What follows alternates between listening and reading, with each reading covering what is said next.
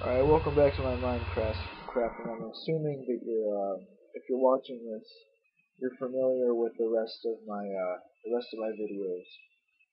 So, I assume you've seen the video about these two water traps, but I'm building a third one, which goes right next to it. I'm going to show you at the surface exactly what this one is.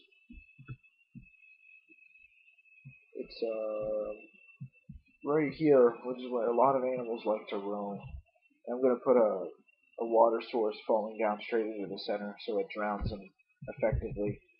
But, oh god, a lot of trapped dirt down here. I gotta fix that.